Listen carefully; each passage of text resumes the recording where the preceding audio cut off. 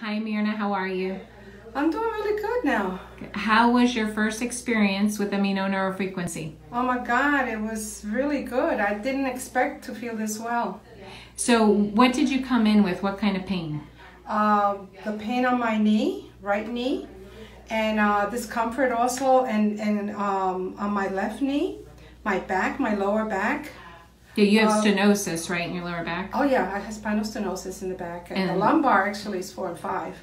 You know, on the lumbar 4 and 5 is severe. Okay. And then on the 2 and 3 is moderate right now. Okay, so and loss of cartilage in the knees? Oh, a lot, yes. Okay. And I was having a really hard time walking. Okay. How did you feel after the application of the disc as far as stiffness, fluidity, that type of stuff? Oh my God, I felt so much, I would say almost like an 80% better for me. It was more like an 80%. And right now I'm feeling even a lot better. That's wonderful. And like a 30-minute application, right? Yes.